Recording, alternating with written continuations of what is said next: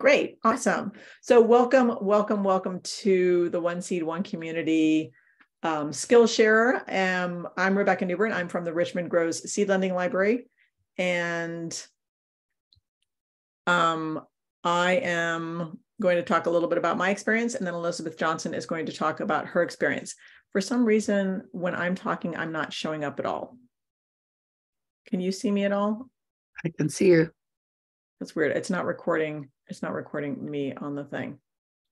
Huh, that's super weird. Okay. I see you on the side. Well, okay. Well, I'm recording and I'm not seeing myself on the side. I'm seeing you on the side. Oh.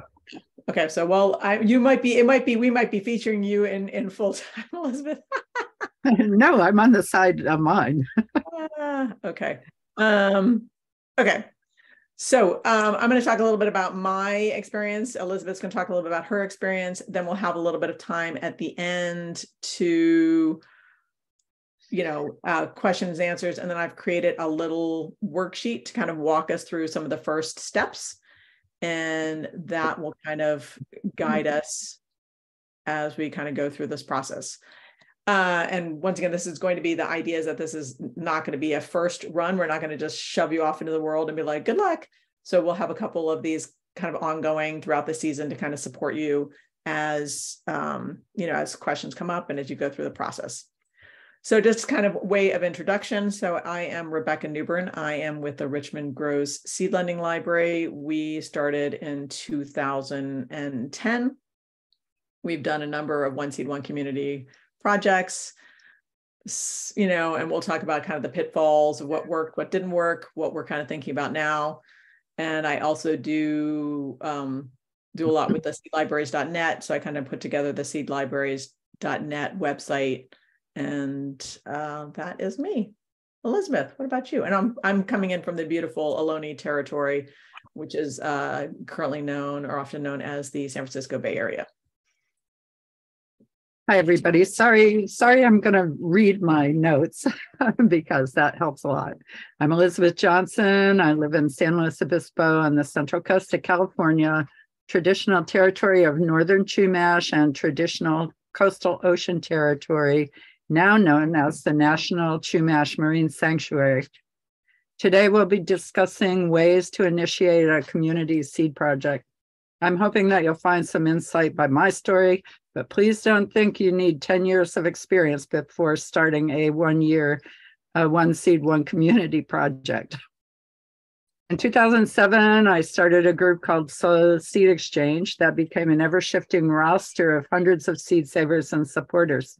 As the group facilitator for 16 years, I've been the primary organizer for our almost annual community seed exchanges, for dozens of educational talks and events, and for presenting Slow Seed Exchange at the annual Santa Barbara Seed Swaps, Greenhouse Growers, Rare Fruit Growers Conference, annual Central Coast Pioneers Conferences, and other more local plant-friendly groups, including our local chapter of the California Native Plant Society, who started their own annual seed swaps after attending ours. Through this participation with other groups, Slow Seed Exchange formed lots of relationships with many people. In 2016, I assisted our county library in setting up seed catalogs in the branch libraries, then led quarterly discussions and activities at those libraries. The library connection became really important. I've been meeting with the California and Beyond Seed Library Network at the annual Heirloom Expo for 10 years and getting to know the wonderful folks involved with seed and seed libraries, like Rebecca Newman, who chaired these meetings and is with us today. I've spent time as a volunteer at Cornell University Organic Wheat Research Farm, participated in organic wheat trials for the University of California, Davis, participated in tomato trials with the California Organic Seed Alliance folks, and participated in a 3-year California Kidney Bean Collaborative to study genetics of Gardner's Safe Seed. Since 2014, I've designed and led demonstration seed gardens for Ecologistics, City Farm Slow educational program, Outside Now educational program, and for our Seed Savers organic gardens at our local Guildhall, where many educational talks took place. My academic and work background is visual art and design. For my family garden, I'm an experimental gardener, always learning and expanding design skills for seed saving and trying out new varieties, an endless and joyful journey that I love to share with others. Last year, I signed up for a landrace gardening tutorial that added another dimension. From small local gardening groups to larger gatherings to seed conferences to our seed library summits, I've learned that each interaction brings new friends, supporters, and potential sponsors in a wide web of community. Of all these activities over the years, the 2019 California One Seed, One Community project remains one of my favorites. I was ready for it, and our community was ready for this project. I'm here today to share our process in that. Great. And I just want to remind people before Elizabeth kind of launches into her presentation that this is going to be, you are going to get the recording of this, so you don't feel like you need to be taking lots of notes. We are going to be giving you a worksheet at the end that will take a little bit of time to kind of go through the first initial steps. And then also in the chat, we have Sue Buswell and Kelly Wilson are there. I know Kelly's done the One Seed, One Community, so feel free to put questions in the chat. We'll probably be answering them towards the end, just because probably a lot of it will be answered during the presentation. Go for it. And then also, if you're seeing it and you see all of the participants and that's kind of hard for you to kind of focus, once again, you can change the view. If you go to the top of your thing and you click the view, you can do it where you see the speaker and the slides versus, you know, the whole panel of participants, which might be a little bit distracting for you. Go for it. Okay, California One Seed, One Community. And oops, slides. Am I, you want to share me? Oh, share. We can see you. Sharing. My slides aren't moving.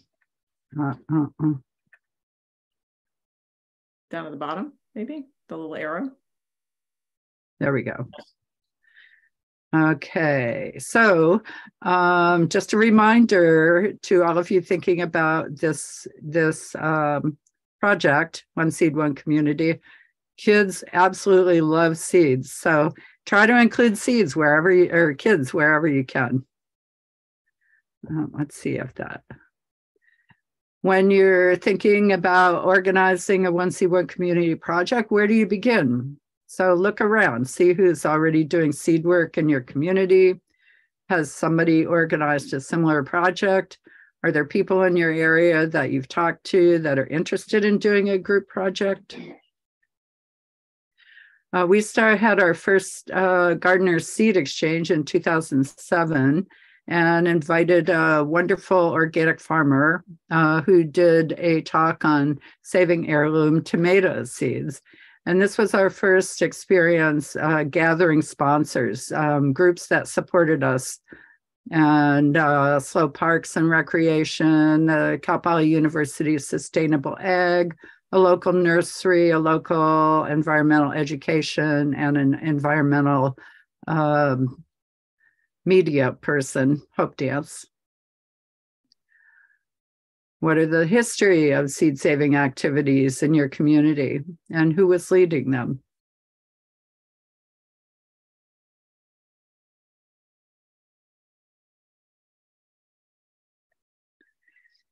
We started collecting, people started bringing in their family and heirloom seeds. For example, I do live in Chumash territory. Someone brought in seeds from a Bavati squash, Chumash variety. And those seeds kind of sat around. She made the envelope with the story of where she got the seeds and the history that she knew.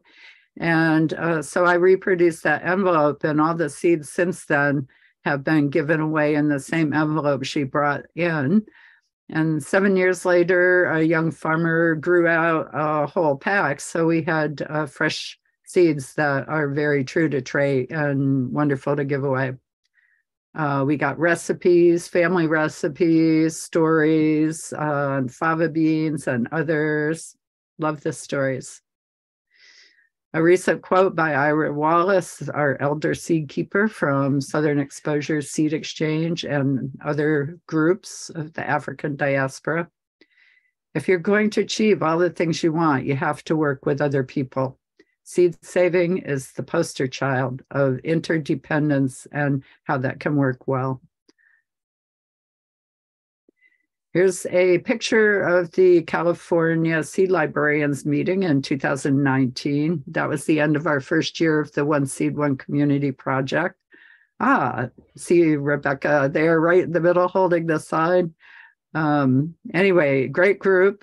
We have participants from Michigan and New York State. Over the years, we've had movie directors come in. Anybody who's doing a movie on seed, they stop by this gathering and let us know what they're doing. And we try to keep in touch with them and get their films out there in our communities. So where did this all come from? This came from one person, Hilly Salo, a master gardener and facilitator for Silicon Valley Grows. She designed and managed this product for 3 years in Silicon Valley, then described it each year. And during the 2018 Seed Library Summit, we talked about it. We finally got really excited about it and decided to try it in California. And we created 4 regional organizers that were committed to running the project in their regions. And I committed to running in the Central Coast, which included San Luis Obispo and Santa Barbara counties, plus a few others in other places. Rebecca Hilly and I got together during the EcoFarm conference a few months later to plan what we were going to do and how to do it. We created an outline. We talked about growing environments within each of the regions we were going to work in, and a seed that would succeed in all of them. And so when we went to select a seed to grow as a community, Hilly is a member of the slow food movement. So we looked at the slow food arc of taste listings for a bean that has good flavor, both fresh and dry. We looked for a variety that was endangered by not being grown commercially, so possibly going extinct, which subsequently I learned that the Cherokee tribal nation actually still grows that seed, and they sent a packet to Svalbard International Seed Bank recently of the Cherokee Trail of Tears. Part of our planning included, very importantly, vision and goals. And our vision and goals were to educate our community to grow a bean from seed to seed, grow one variety as a commitment to the earth and food security, inspire people to fall in love with a seed, and to save our heirloom seeds and share them. Why was it important that we chose a bean for One Seed, One Community? Well, I love beans.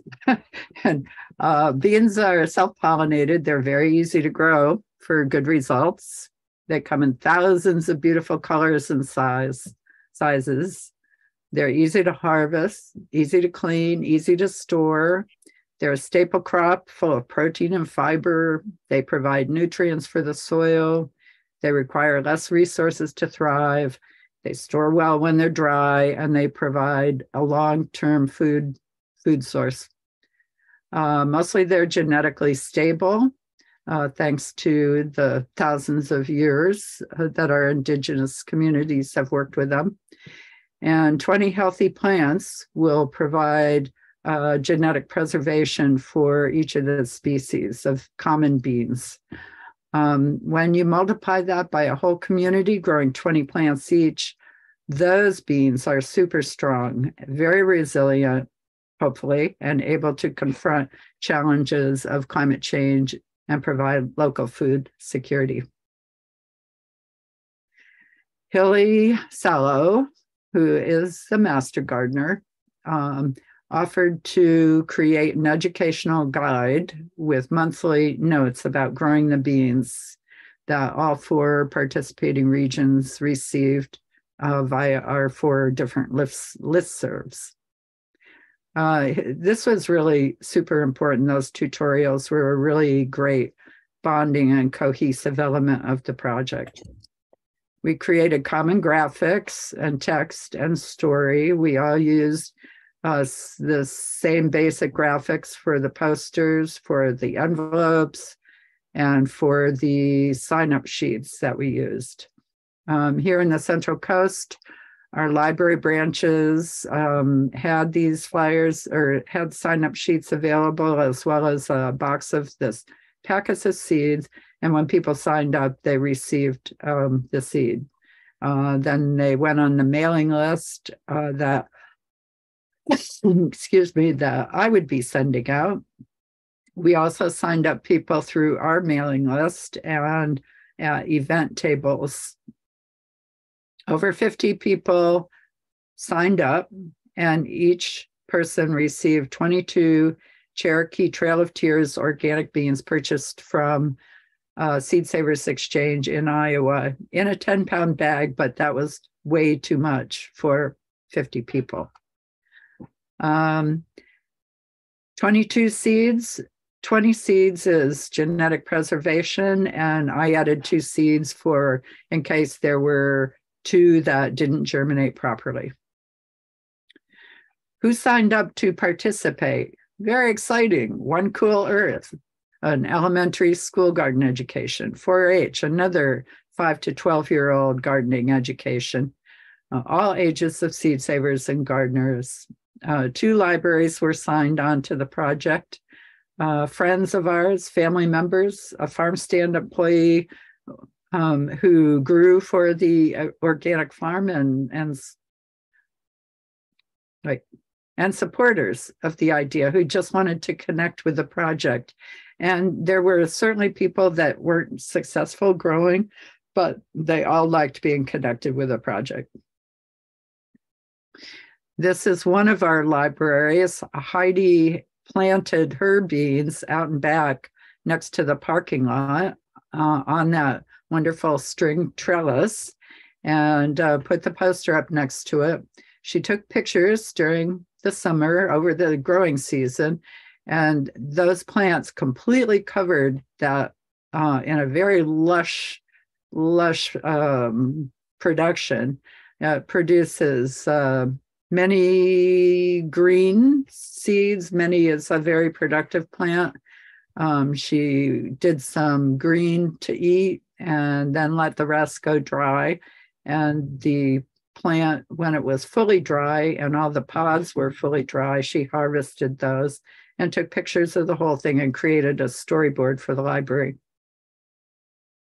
These are some of our individual participants. Their bean crop, you can see, is very, very wants to grow, that's for sure. This is Hazel's bean teepee. These folks ate every one of their green beans, and they didn't have any dry beans to send back to the seed commons, but they were part of the project and a valuable part of the project. One Cool Earth, same thing. They didn't send any of their seeds back to the commons. They grew them on corn plants as trellis. They harvested when dry, and then they cooked them and ate them as hummus, all of them. Here's Eileen, our farm stand employee. She's growing as a farmer for the very first time.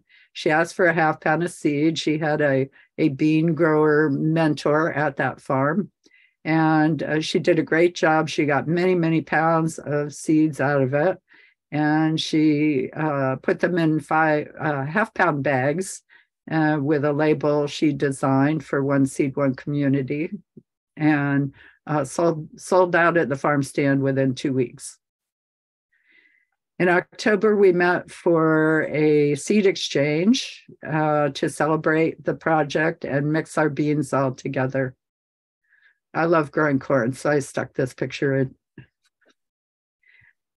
Here's some shots from that event. Some people brought in their bean pods that were still ready to be harvested, and that's Thea up there in that left-hand corner, finishing up her seeds. The 4-H kids helped with that, anybody that wasn't finished harvesting. Other people mailed their seeds in and or brought them to the event. And they were advised to send just what they wanted to send. So the 4-H, they had a huge crop, but they sent back just pretty much what they received in the beginning. And some people sent, if they had one plant and they only had a couple pods that did well, they sent us a few. Some people sent us half pounds or more. And so it was a big mix, and whatever people wanted to send back in for the Seed Commons was welcome. The right-hand one, we had a little scale there, and we weighed each contribution in as it came in. That's Carrie doing that work, and she made a log of how much each one weighed, and then it went into the big black pot that Frances is fondling. Here's what that pot looked like looking down into it. We collected 15.3 pounds of dry beans, and probably would have been much more if some of the projects hadn't eaten all their green beans. And we were ready to distribute these mixed beans. We also, if anything didn't look very good, we made sure it didn't go into the big pot. But there was hardly any. Most of them just looked beautiful like this, so shiny and ready to go. The 4-H gardeners also provided food for our hospitality table, making black bean brownies, black bean salsa, black bean salad for dips and stuff. Zero waste with service. And the repackaging is on the right there. That is the big pot. And we had provided the new 2020 seed labels on the packets ready to be filled with 22 seeds each. And the 2021 Seed One community, we decided to call it adaptation for regrowing the seeds we had mixed together and bringing in a new seed for diversity. And the new seed was Jacob's Cattle, a bush bean originating in the far northeastern U.S.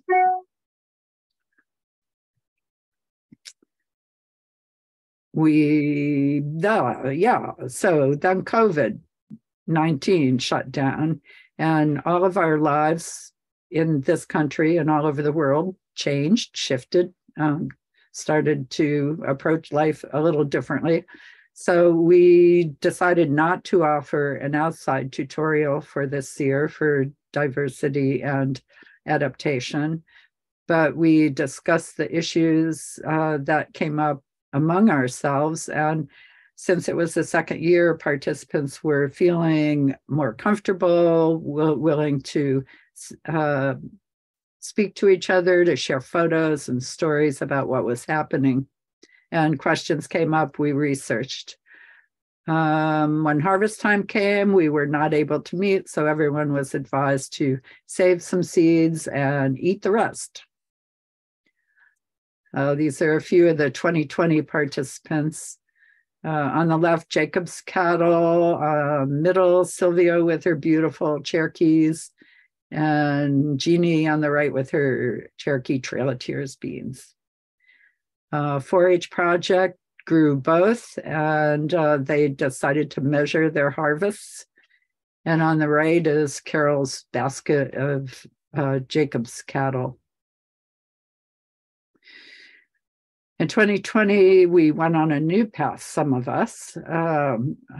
Research scientists from University of California in Santa Barbara decided to do a 3-year study on gardener-safe kidney beans.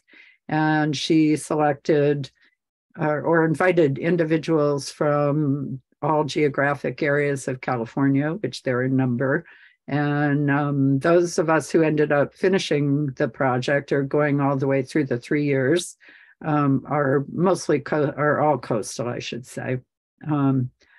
We received 20 to 30 red kidney beans from 6 geographic areas around the world. And I took 20 seeds to start that project. Here are a couple of pictures.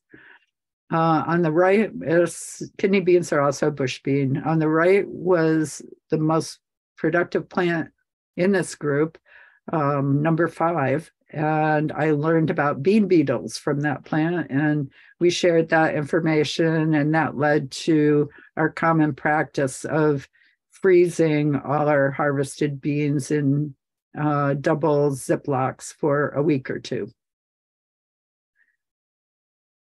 A couple more pictures. Here was my final harvest, last harvest, and you can see the different plants. Individual plants produced very differently, some a lot and some very little. I make lots of notes and little maps and stuff. Another project we decided on was tomato tasting. From that experience, we decided to grow as a group Berkeley tie-dye pinks to compare taste to flavor and texture. Also, soybeans, we have both, Peruvian and Japanese members of our group that have done the project, 1C1 community project, and decided to include edamame. So we brought in 11 varieties of edamame to grow out as a group. Online tutorials are available. They're just all over the place. This was a fantastic one for our soybeans. Kristen Leach at Second Generation Seeds. Wonderful tutorial. So new paths in 2023, using that 1C1 community model. How will your community promote seed and food security? Diversity and resilience depend on people doing things differently in different soils at different latitudes with different attitudes. All supports biodiversity. That's my quote. This is us at Central Coast Pioneers Conference table on the left, and on the right, Santa Barbara Seed Swap. 1 seed, 1 community, grow a row. Thanks for being here today, everybody. Awesome. Thank you for sharing that, Elizabeth. I'm gonna share my screen now. To stop the other screen share. Yes. Okay.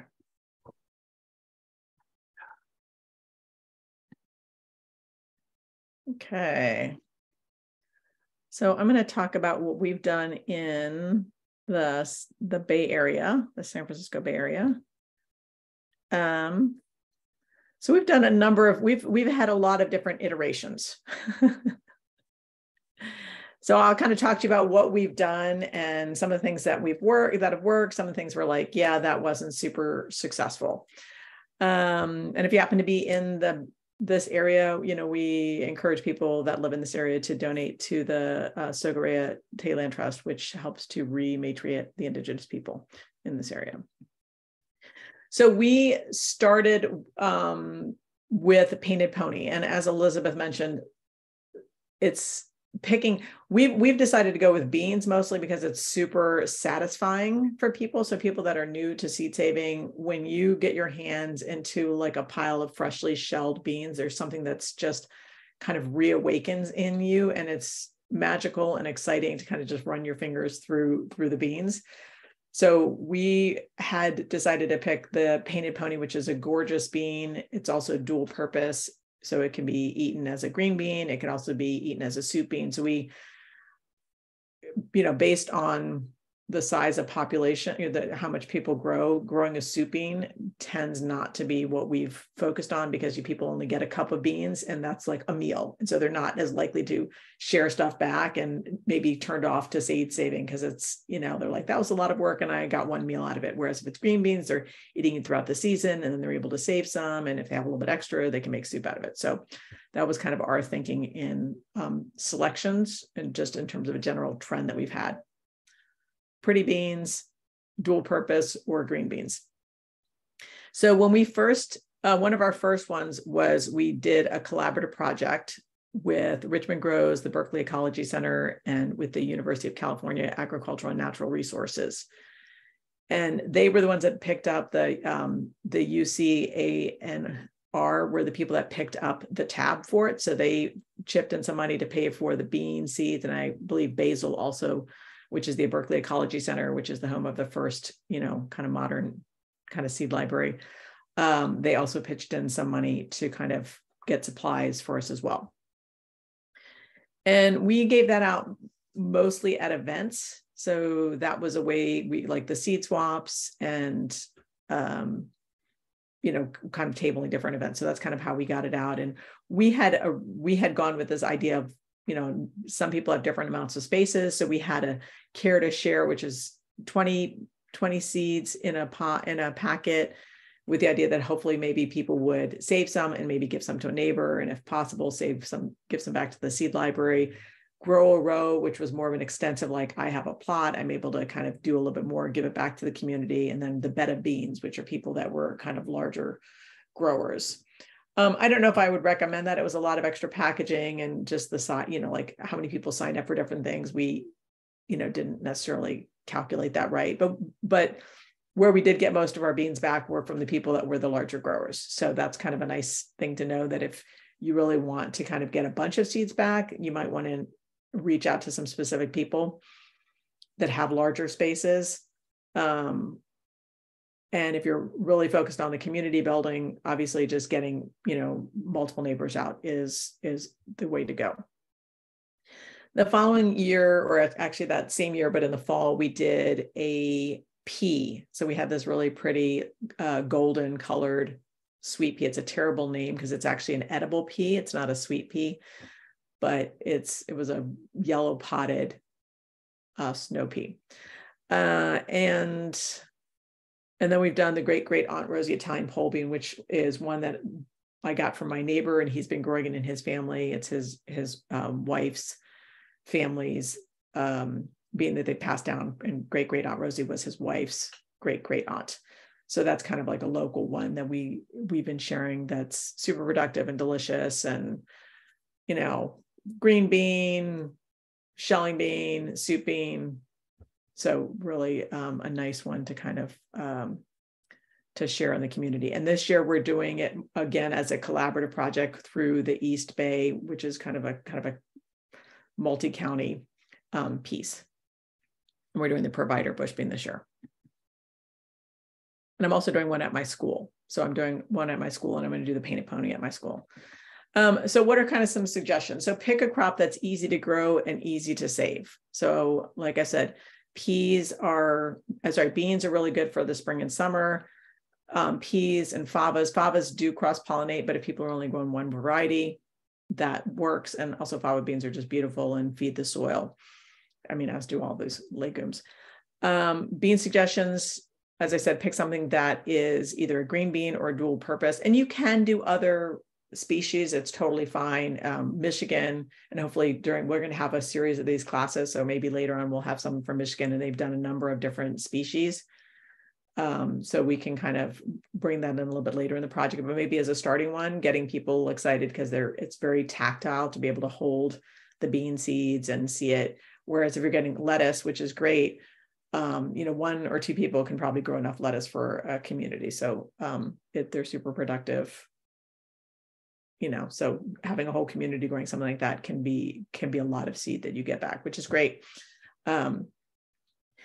And also if you can find something that, like I said, has some type of local significance, for example, the great Aunt Rosie's Italian pole bean, those are nice pieces to bring in. And then what we've noticed is personal connection really matters. So if you're able to have an in-person event and you're able to give seeds to someone and have a conversation, they're going to feel more connected to you and part of that community. So that's something that has been super helpful. What we've also noticed is that, you might give a whole bunch of seeds to people and not that many people return, but the people that do step over that threshold to become a seed saver, like their identity changes. They're now a seed saver, and they'll expand out to different species and different varieties. And so that's a really nice thing, is that once you get people to step over that threshold and save something, then they're kind of like, they're part of like Team Seed Saver. And lastly, calendar reminders. So I'll talk a little bit more about that, but what we've often done and where our program has fallen short is we've sent out the seeds, got people to sign up, and then haven't been so good about following up with them. And so maybe they saved stuff, or maybe they didn't know how to, and they never got the email when they needed to remind them to let them dry on the plant. And then they just ate everything. So reminders. And if you kind of get some momentum on this program, one thing you can think about is like, we're going to grow this year, and what do we want to grow next year? So you can kind of be connecting maybe with some local growers now to ask them, would you be willing to save, plant this one out, and we're willing to buy the seeds from you. Or if it's, like a larger thing, like a hort department, maybe they'll grow it out for free for you. So, but maybe thinking down the road, can you get some locally grown seed as well? Once you kind of have decided on your plant that you're going to do, you want to get all your supplies together. We originally did glue, and it was, like everything's gluey and all over the place. So staples, we just had printed out labels. Oh, actually I have some right here. Oh, what do you know? So I just, printed out. I mean, you could do bigger, but I just do, this. I have a paper cutter because I'm a teacher, and we just stapled them on the packet, and it made it significantly faster, and we didn't have to let things dry and not get glued together.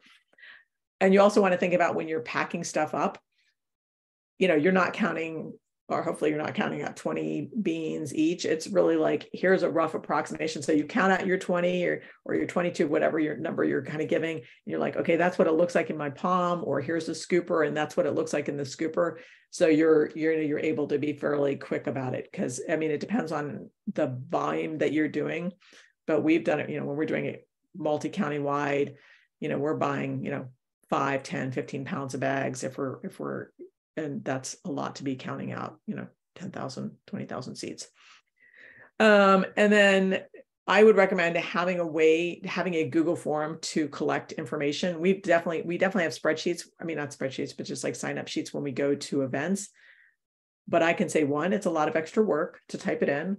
And I'd probably 40 to 50% of the names, I can't read their emails and they bounce back. So it's one, supports your volunteer staff to have a QR code and like a tiny URL that's linked to a form. And I'll give you samples of the forms at the end, so you have something to kind of go with. And then make it a work party, like get people together. I'm also a teacher, so I have access to people that need to do community service. That always is a nice piece, if you've got that available to you. Access. So kind of as we've gone through this, we're trying to increase how can we make the information more accessible and the project more accessible to more people. So you can think about what languages and what tools people need to access information. So we have our information translated into Spanish and English. So our Google form is in Spanish and English. Our packets, we have Spanish packets, because it's a lot of information. So we have Spanish packets, we have English packets. And then some people, only have phones, they don't have computers. And they pretty much just use text messages. They don't use emails. So we this year have decided to go and ask people, do you want an email? Do you want a text, or is either fine? And so we've definitely got some people this year that have said text only. And some people prefer information one way or the other. So I think trying to kind of meet people where they're at is hopefully going to help us out. And, we're also thinking about like visual, because some people are, very visual learners. We haven't got those resources built yet, but just, what does it look like when you're giving them the information to be like, this is what the planting looks like. So having some visual of that, as well as, people in our community have varying levels of literacy. So wanting to make it more accessible to people, where English might not be, they might be multilingual, their language skills, reading skills may not be well developed.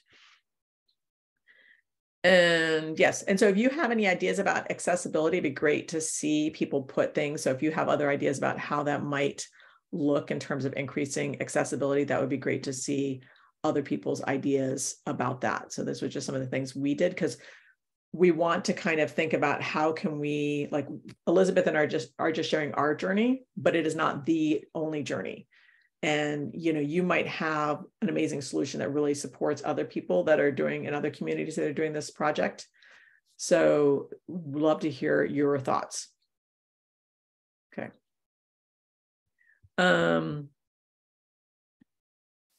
Okay, so getting out the word. So during the pandemic, you know, obviously we're not doing, I mean, the library was shut down for quite some time.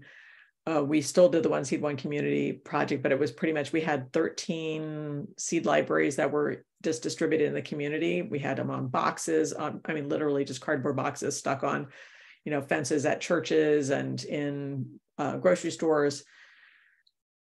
And we had, you know, the sign up sheet and a QR code, but all the seats got taken, but we got like 1 or 2 people signed up. So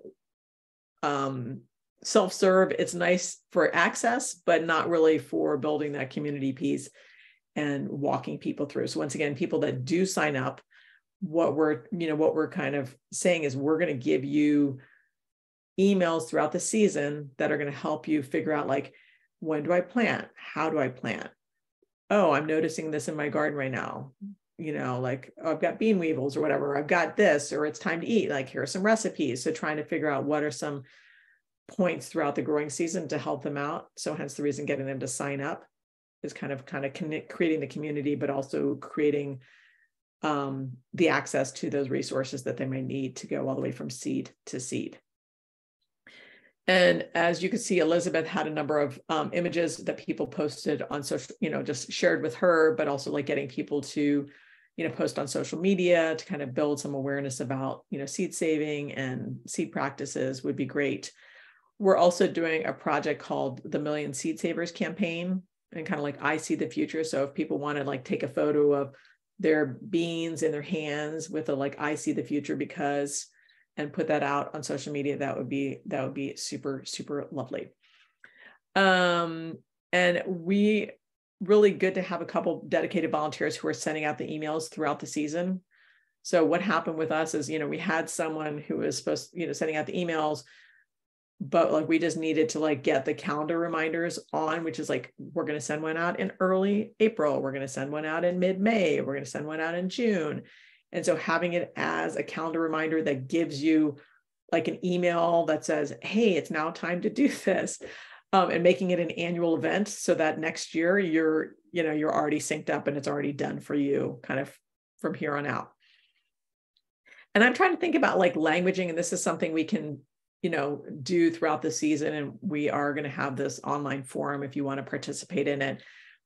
But just like what kind of inspires people to kind of, you know, join and sign up. So for example, we had this One Seed, One Community. We provide the seeds, you provide the love, you know, like now we're using kind of more like be a seed hero, but we're, you know, if you have ideas, if you've done a One Seed, One Community and you have any language or you like to kind of come up with slogans or whatever like that, we'd love to hear your thoughts about some things that people might, you know, get inspired by to kind of want to sign up. And then lastly, I'm, you know, because a lot of people are visual learners and maybe, you know, they might see a handout about One Seed, One Community, but it doesn't necessarily connect with them. So I created a little video last night or 2 nights ago, and I have not gotten the Spanish checked over by my Spanish tutor. So like, you know, if you are, you know, fluent, you know, please know that the corrections will be made later on tonight. So we're going to watch a little video. It's super short. So once again, the idea with this video is to kind of share it out as we're starting to do the One Seed, One Community, so that people know that it exists. They know where to get the seeds, and also open to any other ideas you have about the video, if it works for you or it doesn't work for you. Oopsie. Okay, here we go.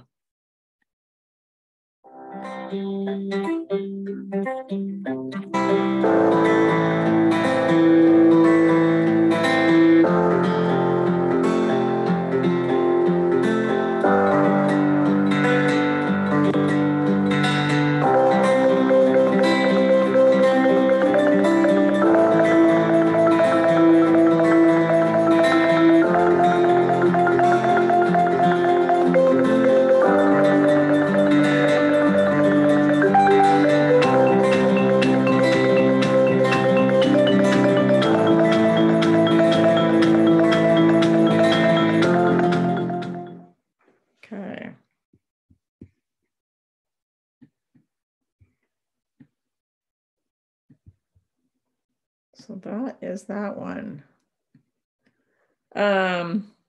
Great. And then at this point, so we are going to share a document. So like Sue, can you share the document with people in the, I don't know if we would just want to go to general questions first. Maybe we'll go to general questions first. So does anyone have any general kind of questions that they have for Elizabeth and I? So we'll just kind of maybe do, and let me, before we do that, so you can put the questions in the chat. I don't know if there's if people want to do more like, we can just do it in the chat instead, so the Q&A. But before we do that, I just want to kind of go over just kind of some, that, you know, we just have a role. So this is kind of just the languaging we're using around this, which is like, we have a role in tending to the space. During this kind of Skillshare, we agree to speak for ourselves and make space for others, be as present as possible, be aware of who is missing in each conversation. Remember that no one has a monopoly on truth and everyone's experience is valid. So once again, this is just Elizabeth and I, our perspective of what we've done. It's not the only way to do it, you know, and obviously we're also open to hearing your perspectives and what you've done and your pathway. You know, critique ideas, not people, listen to our bodies and tend to their needs, give some grace for technical and logistical difficulties. Hopefully we haven't had any yet. Aim for connection and not perfection. Avoid slang. And as some participants may be multilingual and English is not their home language. So how seeds, so I see a question there. So not sure if I missed this. How many seeds do you suggest to be returned? Elizabeth? I think you answered that somewhat, but go ahead. We suggested, can you hear me? Yes. Okay, we suggested that you try to return what you received. So if at minimum, so if you received 22 seeds, try to return that as a gesture to the Seed Commons. But some people were very eager to do a big crop and to give all that back to the Seed Commons. And some people, like I said, had crop failures. And so they maybe only got a few plants. And so they gave us a little sample of what they did grow. And that felt just as important as the big donation, is just to have a part of everyone who participated come back into the common Seed Commons. Yeah, and I think it also depends on what you're really looking to kind of create with the program. If you're trying to create seed savers, if they just get like, you know, like, and I've seen some one seed, one community, which is like, just give us 3 bean pods back, you know, which would be kind of like the equivalent of like the 20, what you got from us is what you'd give back. We don't really have any, we can also just say share, like for us, we're just like, you can also share it with a neighbor. You know, we just want people to like, think about how do you save seeds and that you can do it, that you've got the agency to do it. And then even if you're just saving it for yourself, then you're a little bit more self-sufficient for next year. And like Elizabeth said, you know, the couple of bigger growers that we have given us, you know, like jars, which is like, okay, we have enough to go for next time because of, you know, 1 or 2 people. Yeah. Yeah. So there's no thing. Okay. So let's see, what is something? But I do like the idea of like the party at the end, which I did not really emphasize, and we're going to do it this year. So what we're going to talk about, our group, we have like 5 people on our committee that are doing the One Seed, One Community. Oh no, this is the Grow Out program. Sorry, a Grow Out program. We've got a lot of people doing the One Seed, One Community, but we're going to have like a big like celebration at the end where people can bring their beans and like harvest them just like Elizabeth did, and that's a nice way. But freeze at the end, because people have had issues where they pulled everything together and one person brings in bean weevils and then they go to like give the seeds out the next year and everything's gone. Let's see, since some diseases sometimes can be in the soil spread to the plant seeds. And so that's that one question about diseases spread. It really, like some species are spread more by seed and others are more, like beans are not really as spread. like, it's more like bean weevils that you'd be concerned about. And I'm not sure about tepary. Tepary is like the one that's, there's, you know, can infect that. What do you want to, do you have any information on the bean disease piece? Or just in general? I called when I discovered those bean beetles. I talked to Steve Peters, who's a breeder for Sea Revolution now, and so we talked about how to deal with that. But as far as other diseases, if you can go to an extension, a university extension, I know. Certainly Oregon State, New York State Extension would have people to ask. So wherever you are, if you go to your university or agriculture extension people and ask them about specific diseases that affect beans in your area or other plants. And we do in the general seed saving guidelines is say only return from healthy plants. So that's one of the pieces that we're trying to teach people. And so that is definitely part of the messaging when the emails go out, is like only save from healthy plants. So you're kind of telling the plants, we want more of you. So if they have something that's diseased, one, as Elizabeth said, they could definitely check in with an extension agency, like, what is it? But they should not be saving and returning those seeds to people. So that's something that you can, I suppose, in the messaging that we can put in like some boxes of like, only return them if they're healthy, you know? Like, so yes, thank you for asking that question. I'm going to make a little note that we kind of highlight that in our messaging because we have it in our general pieces, but yeah, thank you. Do you have any legal disclaimer about the fact that seeds are saved by individual growers and not commercially? Do you commingle seeds with commercially grown seeds in your library boxes? We do have a disclaimer at our seed library, and I can put the disclaimer in our like group, whatever groups IO if people want to join it. But basically said these seeds are grown by community members like we've done for tens of thousands of years, and with love, and their germination rates might not be the same. Sometimes things might be different from described, and we tend not to commingle commercially grown seeds, but we do mix for genetic diversity within the community. Like Elizabeth said, they put them all in one pot to have the. I have a little comment too on that. Our library decided to treat that as they've made a special label that is a patron seed label. So it goes in a separate label from the standard library label that uses all commercial seed now. They purchase their own seed, and then all the return seed has a different label. And so I thought that was the okay solution. Yeah, and our seed library before the pandemic, we were 100% locally grown. So right. Everything, and we're not in a library catalog system. We're super just like self-serve.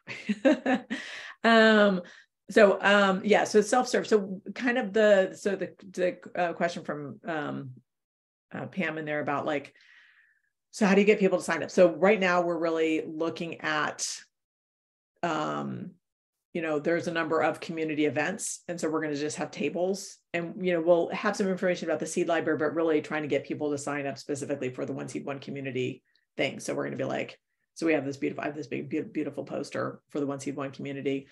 And we're going to do it there. We have the seed swap that's in 2 weeks. So we'll have a table there. And then what we will probably do is ask the librarians at their reference desk to have the One Seed Community, because we now have like 25 seed libraries in the East Bay. So we'll probably just have the seed librarians have the reference desk people have the box at their table. And so people can ask and they can explain it. And then I'm like, oh, I'll sign up for that. And then they can put their email there or whatever, QR code or whatever. Would anyone else have a source for free non-hybrid seeds from a seed company that does not charge them? So are you just looking for so if you're just looking for general seeds, I mean, you can ask for companies, but companies are just going to give you what they have. So and if you're looking for one seed, you might want to, if it's a little bit harder to kind of get the volumes that you need, if you're looking for, if that's your question. So, and then, yeah, the patent question is an issue as well. So you're going to want to look on Johnny's select seed also has a lot of patented seeds, not so much with beans, but a lot of their other stuff is patented, which is, if you see PVP or plant variety protection, you're allowed to save it for yourself, but you cannot share it. And so we do not want to be, and we want to respect plant breeders that are doing traditional work. And we also want to not get into any legal issues. But to your question about getting non-hybrid sources, not that everything is non-hybrid from this, but if you want to get a free source, I would recommend checking out the Co-op Garden folks. Co-op Garden Network. And you can be a seed hub and ask for seed. Oh, someone already put it in their Pat Saburo. You're so on it. Thank you. Okay, great. Thanks, Pat.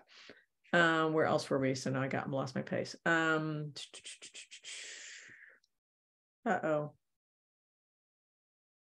Depending on the program that you're doing, all our education programs are available for free seeds from seed companies. So choose the companies that you like, what they do, who they are, what their company structure is, how they treat their employees, and explain what your program is, and ask for free seeds. And I always say organic. Yeah, and it's in terms of like the One Seed One Community project, you might not be getting what you want from that project, because you might be getting just a bunch of individual packets of random stuff. And if you're trying to actually kind of focus on one thing, that might not be the way to go for that. But you might check Co-op Gardens and ask them, like, this is what we're specifically doing. Do you have any beans that you can just give us just beans? And they're, I think, probably a little bit more amenable and willing to kind of support you in that. And you can do it for non-donation, and other people will pitch in and pay extra for their seeds. So it's fine. I have one comment on that, that we haven't said a whole lot about it, but I try to iterate often that it's kind of all about growing from the same seed source. So, even if everybody got a different packet from a different company of the same variety, that isn't doing this project. So this project is intended to grow from the same seed source. So I just want to reiterate. Okay. Let's see. Anything that's saved right now? Okay. Seed donation program. They all have seed donation programs. All of the good companies do. Oopsie. Baker Creek, Hudson Valley, Seed Savers, Exchange, all of them. Good. Thanks for putting that in. Okay. And what Rebecca said is that, when they end the year and they have seed unsold, they want to sell their freshest seed to purchasers. And so most of the seed they give away might be from a year or two before. So. Yeah. Well, legally, once it gets a date stamp on it, they have 1 year to sell it. So, okay. Yeah, so it's a legal thing that, they've tested it during. Well, I don't know. I mean, it's legal and also probably just practical that it just doesn't make sense to like chop them off, stick them back in a container, and retest them later for germination rates. Yeah. Okay. So let's see. So maybe at this point, because I'm not seeing a lot of other questions coming in. So maybe at this point, Sue, do you want to put in the great, awesome. So if people want to go to the chat, if you're not already there is a document. Before you go there, Rebecca, there is a comment about the Department of Ag visiting one of the seed libraries and looking at the separate commercial and individual. You want to address that? Yeah, sure. And could that person, let me see, where is that? Michelle McIntyre. Okay. And so which can you, so back, what was it, 2015?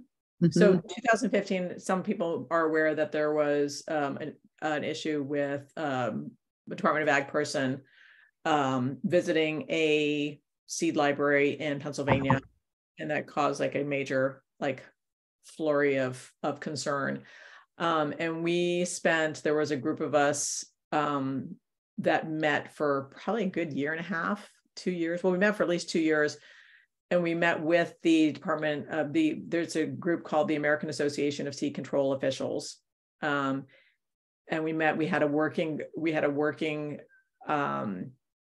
collaboration with them for 2 years with the American Association of Seed Control Officers, along with representatives from the seed industry. And because they were concerned about that we were sharing seeds that weren't up to commercial standards, which of course they're not, because we're not commercial, we're non-commercial, we're community-based. So we were able to explain how our work is different, what our offerings are different from what they do commercially. And we were able to come up with language that amended the recommended uniform state seed law, which is known as Russell, RUSSL, recommended uniform state seed law. So that is the recommendation that seed libraries and seed sharing that has been done in communities for 10,000 plus years is exempt from commercial requirements such as germ testing. We do recommend, as I said, and I will put it in the email out, a disclaimer just saying that this is not commercial. This is what we've been doing for 10,000 of years, and I have, quite successfully kept society, fed. So if you do happen to have someone visit, you can, and once again, it's a recommendation. So it helps in order for seeds going across borders for everyone to have the same understanding about seed law. And so different states, when they adapt it, they just adapt Russell, without making any amendments. But for the most part, that conversation has been wrapped up. Okay. Okay, great. What else are we looking at? Oh, hi, Kelly.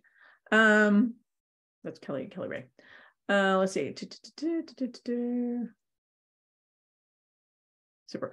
So at this point, maybe if people want to look at, and we'll keep looking at the comments as they come in, but if people want to look at the correct. Yeah. And so once again, our languaging says, we intentionally do not share plant variety protection, genetically modified or chemically treated seeds. So that is part of our languaging. And so once again, if you want to kind of share that document again. So if people want to go to that document and open it up, that would be great.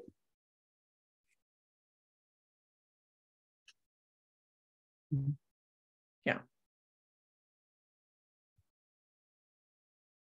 Yeah, and I don't think it was we didn't actually have a lawsuit. We just with the Duluth thing, it wasn't a lawsuit. It was just they visited, we had a conversation, we were able to explain our position, and then we changed the law. So it wasn't a lawsuit. It was actually we went in and we went in and got the law changed so that it's now on the books. So what do you do with this document? So the idea with this document is, and I will go and I will open up the document. Okay. So let me kind of shrink my screen down. So I just feel like a lot of times when we're starting stuff off new, it's just nice to have kind of a template. And this is just a suggestion. Once again, you don't need to do it like that. It's just, this is just some things to think about or consider. So first off, you can see at the top, there is a thing which says we've created this online. So for those of you that don't know, we have the Seed Libraries Network, we have the Cool Beans, which is our newsletter, and you can sign up for that at seedlibraries.net. And then we also have what's called Upbeat, which is an online forum where you can ask questions, post resources, and kind of get support or share inspiration. And so under the Upbeat, what I've done is I've created a subgroup called One Seed, One Community. So if you want to follow along or like share ideas or ask for help, or like, hey, I found really great, I'm trying to find this particular bean. Has anyone, knows of a good grower that's selling it organically for a decent price? Okay. So that would be a place where you could ask those questions and answer people's questions. So once again, that's here at this 1C1 community, subscribe, and then you need to actually let them know when you subscribe that you were the one that subscribed. So just to confirm that. And so the questions I have is like, you're going through this process, and like, as things come up, you're like, oh, I have a question about this, or this is something I need to just kind of get in my mind. So first off, I was just thinking about like, know your why. So we've all signed up for today for some reason or another. So like, what are your reasons for being here? And that might help kind of focus your messaging to your community. So are you really focused on building community? Are you really just trying to get people to get their hands in the soil and to garden? So then that might be more of your focus. Are you trying to increase the number of seed savers? So this is like a launching place for getting people to grow specific things for you so you can have more diversity in your collection. Are you trying to raise awareness of that there's a seed library, and this is just one of your kind of promo pieces that you have out in the community? Are you trying to celebrate like a cultural connection, like we had the great Aunt Rosie's Italian pole bean? Or are you trying to do something like creating climate resilient local beans? So this is just kind of like you make a copy of this document, so then it's yours because you can't write on my document. And then you can just kind of like, it's a checklist. So you can be like, that's important to me. Oh, actually, I made it as a cross-off list. Oopsie daisy. Oh, well, there's different ways to do it. There's the cross off, and you go up here and you change it to the other type. So you can't actually see what I'm doing right there. So I did it up on top. There's the cross out, and then there's the checklist. So I should have done that way. Great. So it's up here, checklist. So you can change your own so it's not crossing stuff out. Okay. And then,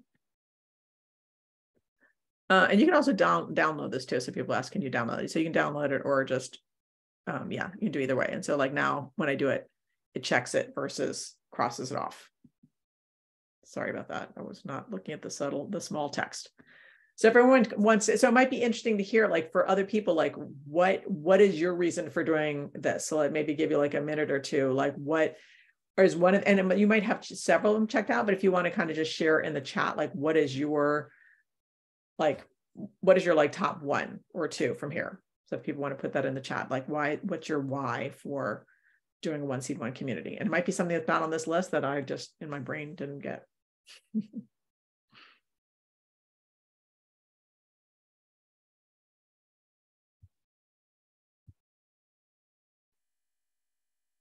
Elizabeth, what about you? What was your number one? Or did you have a number one or two?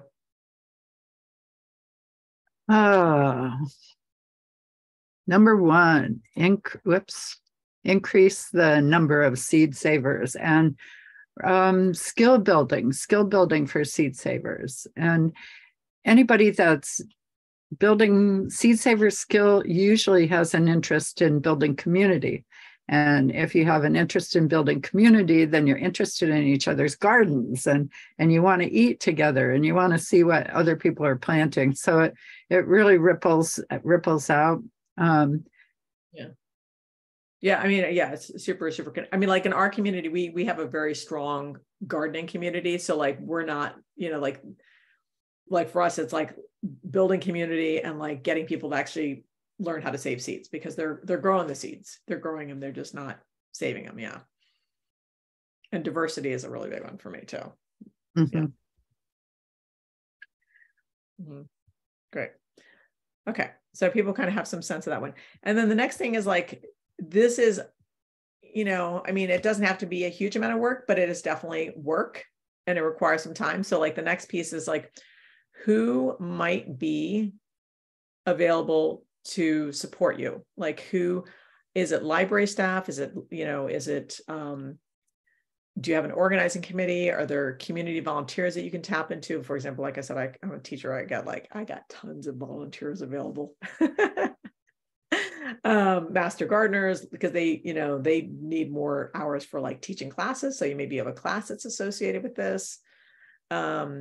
we have like an urban, we have like a horticulture department close by. So like they're able to kind of maybe grow next year's seeds for us. And also some of the students in their department, like I'm reaching out to the department saying, hey, can I give you a pack and can you ask some of your hort students if they want to save some seeds?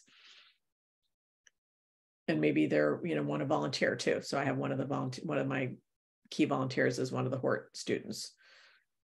So kind of look through that list and see if there are some groups that maybe you want to partner with that maybe and you could put specific names down there about like different groups that you think might want to be similarly missioned. Yeah. What were you thinking, Elizabeth? Oh, I have 2 comments on 2 of the groups there. Our Master Gardeners program in our county does not support seed saving, which just always drove me crazy and still does. And now they're contacting me to give away seeds at their annual event. And I'm like, you guys don't even support seed saving. What are you coming to me for? So it was great to work with Hilly. Hilly actually, in her county, they actually are similar, but not as bad about it as here. And she just went ahead. With her seed work and used the skills she learned as a master gardener to be an educator. So that was great. And the other comment about permaculture guilds is that I have not found one really good seed saver in the permaculture culture. It's mostly about, perennial plants and building food forest, and it's not about saving seeds. And so those are my 2 comments on that. Everybody else is great. I think it's interesting with the master gardeners because we similarly, master gardeners did not, both in where I work, which is another county, and versus where I live, was not very like 30 minutes. So I went and I did the master gardener training for seed saving in Marin a couple of years ago. And so they did like a 4-hour, but it was like continuing education. So it was like it was like a 6-hour training that I did for their group. And it was filled, it was packed. So the interest was there. And that made, when that happened, and it was like sold out, whatever, sold out, free, but whatever. And it really inspired them to decide, like, maybe we can put a little bit more emphasis on this. And same thing, we as Richmond Grows, because we had so many master gardeners that were part of our organizing committee, and they were doing a lot of our training on seed saving, as what we did was we got our seed saving class approved, because one of the master gardeners went to the master gardener thing, got it approved as a master gardener class. So the master gardeners could, one, take it for continuing education, but it's now also approved for them to teach it in the community. Because we're actually like a program of them. So that was that's if you are struggling with kind of maybe engaging master gardeners, or if you're a master gardener yourself, those are some ways to be like, can the master gardeners be one of the partners of the seed library? And then that makes for a stronger bond. And then that kind of builds that awareness within the master gardener community and base. So that's something to think about. Good. So looking at the okay. So any other kind of thought? And yeah, with the community, right? I'm looking at the chat. Build community, raise awareness, skill, restart our seed library, participate in community garden, raise awareness of seed library resource, raise awareness, create community, locally adapted seed, increase number of seed savers, all the above. Get people in the habit of returning seeds. Thanks, Pat. Teach seed saving to gain seed growers, seed diversity, skill building. Yep, great. Yeah. And just, trying to figure out, like, I looked up, and, you can obviously look up at it too, and hopefully we'll have some of these people coming in and upcoming sessions, is, I've seen some interesting things with, One Seed, One Community project in Ontario that looked like it was a nature center with, a seed library so it was like this multi-pronged, sustainable organization. So you could look at, that might be another thing that we just add in. So that you might have a local, climate adaptation, or sustainability group. So I'm just adding this onto my list as someone who might be interested in, being partnering if you want to have like a couple people. And that's nice because they have a different membership or maybe some crossover, but there's other people that they can reach out to in their thing. Okay. I would love to create a seed source that is local. Yes, that sounds great. Thanks for all your comments. Really wonderful. It's nice to see what people are saying. And so let's just kind of look at the next kind of like, this was kind of the place where we're going to kind of, and you do not need to do a bean. Okay. So like I said, you do not need to do a bean. Elizabeth and I have done beans, like I said, for tactile purposes, and just, it feels really satisfying when you have beans and provides a lot of food. So that was kind of some of our thinking behind them. And it's also what we call in the seed saving world, super easy to save. So that's something when you're looking at the lens of what do you want to pick, because beans are extremely self-pollinating. It doesn't require it. These are what we would call super easy plants to save, so that any beginner who has no seed saving experience can save them, plant them the next year, and then they're going to get something that comes out like what they planted originally. So it's, that's one of the reasons why we chose that, because it's easy to grow and easy to save reliably. Once again, if your community or you're super focused on another species, by all means do what feels right to you. But this was kind of what we were looking at, like just in terms of like what is important to you. So you're going to be, if you decide to go through this project, like what's important to you? What are you going to be selecting a bean on? What criteria? Should it be locally grown, or is it fine that next year if you share it out again, it's now going to be locally grown? Is it something that's culturally relevant? So Oakland Public Library, they've been doing a lot of really wonderful work in the community. They have this amazing grant right now where they've got a large community of Asian Americans and Pacific Islanders, and they've been offering these great seed packets, multilingual, with book connections, with recipes and all that stuff. So, maybe there's some group that you want to uplift in your community. So maybe cultural relevance is super important. Maybe it's something that has an interesting story that people can get inspired by. Maybe you're like, we would just really need to grow a lot of food. So productivity might be the main thing. As I said, we like the dual purpose beans, or at least a green bean, but dual purpose is kind of the place the way we've gone.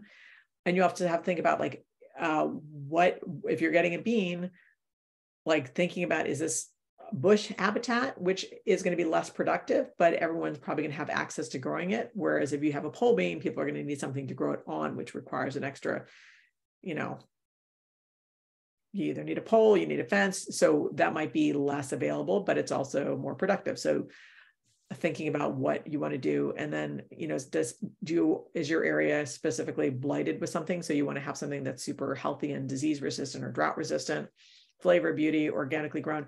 One thing that my seed teacher said about the organically grown is, it is, from his perspective, which I share that perspective for this particular thing, is it is better to buy something that's not organically grown from a smaller grower and support the smaller grower, as well as it's unusual, than buying something that's organic, but is not in any risk of extinction. Or so that's just something to think about. And once you grow it organically, it will be grown organically from then on. So that's something to think about. So you might want to think about that list. Some things to kind of note on here is don't start with hybrids if you are trying to get something that you want to come out the same every year. So it will specifically say hybrid or F1, which stands for filial one generation. So if it says hybrid, that's not what you're going to be starting with. And then, as noted, there's a couple of companies, Johnny's and someone else said high mowing. I wasn't as aware of them, but they do a lot of plant breeding. At least Johnny's does a lot of plant breeding in their company. And so they have a lot of plant variety protection going on. Oops, I forgot the word variety. And so on the Johnny's packet, you can click on and you'll see this. Okay, this is for a lettuce here, but you can see that it's, and so what the thing to note is that you can get something that's open pollinated, you can get something that's organic, but it's got a plant variety protection. So you have to look for that specific. And disease-free, once again, don't buy. So for example, don't buy beans in the store, the supermarket sold for food, thinking you're going to use that as your one seed, one community, because it's cheaper than buying it from a grower, because there is a nasty bean variety virus that's in Mexico, and we wouldn't want to bring that up into the United States because it wasn't grown for that, and it contained that virus. So once again, using seed that has been grown by a grower, and then from there you can kind of grow within your community. Okay. Hold on, what's going on? Are there any bad ideas for crops and species choices?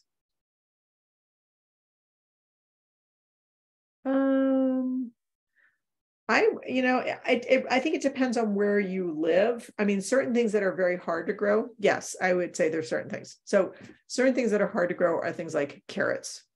I would say anything that's like a root crops are going to be hard for probably a couple of reasons. One, carrots and beets require overwintering, so you have to keep them in the ground. And not only that, but carrots, the population size is like 50, and also when it goes to seed, it's not edible anymore. So it's different when you do something like lettuce, where I can plant lettuce, I can eat the lettuce, and then at the end of the season, let it bolt. But if it's a carrot, it's going to be in the ground. It has to go over winter. By the time that goes to seed, that carrot is not edible anymore. And I need a population of 50. So that's a lot of space and time for no food for people to get. So like that and beet and charge are the same species, and they both need to be overwintered. Hold on, I'm seeing something with it. Say, was the art file showing the two hands that was used? No, you can use it. I mean, basically, it's the hands on the front of the slide, and I can add that into the link. That was designed for our East Bay project, but then we adopted it. But I'll ask my friend who the artist donated and said, like, use it widely, but I will just remind my friend to let him know that, he might see his artwork around town or around the world to be. And then also, yes, Queen Anne's lace is also, if Queen Anne's lace is around, it's the same species as carrots. And then it's kind of some other things like anything that's a Brassica oleracea. So corn, wind pollinated. So that's going to be like everything can be. So Brassica oleracea, in terms of this is the species that are not oleracea. So anything that's a Brassica oleracea, so that's a scientific name for broccoli, cauliflower, kale, kohlrabi, cabbage. There's 7 of them, okay, that are all the same species. So if you were growing any variety, if you're growing 2 varieties of broccoli, if you're growing a variety of broccoli and kale, and either of them go to seed, they would cross-pollinate. But then again, you also have to think about like for example, right now we're doing a lot more of genetically diverse crops. So like I have just basically a kale collard mix, and it's a mix. So we're planting things like the kale coalition, which is like a mix of, 15 different varieties of kale. And so that's also another way to go, is for some of these crops that are harder, is just being like, we're open to the genetic diversity, but it's really about labeling. And that's why we really encourage seed libraries to have labeling, and on your labels, you can say, this is a genetic mix. We're saving collards, but it's a mix of lots of different collards, that we love. Any good sources on cheat sheets of population? Yeah. So population sizes. So on seedlibraries.net, we have, I think under how to start a seed library or maintain a seed library, we have population sizes. It's something that Seed Matters did in collaboration with Seed Savers Exchange. But I will also post that like in my email to people at the end. I'll post it and then I'll put it on the resources population list. Okay. And I am seeing we are kind of getting close to time, so I want to respect people's time. So Sue, could you be kind enough to put in the feedback? So we'd love to hear your feedback about how today's session went. If you're kind of interested in meeting with us again, I'll send out an email, probably it's going to be in the next month that we'll meet again. And hopefully by that point, if you are hoping to do it this season, you will have gotten to the point where you've selected a bean. So hopefully you've got to the section 2, maybe even made some steps to trying to figure out like where you're going to get the bean. So once again, if you could look at the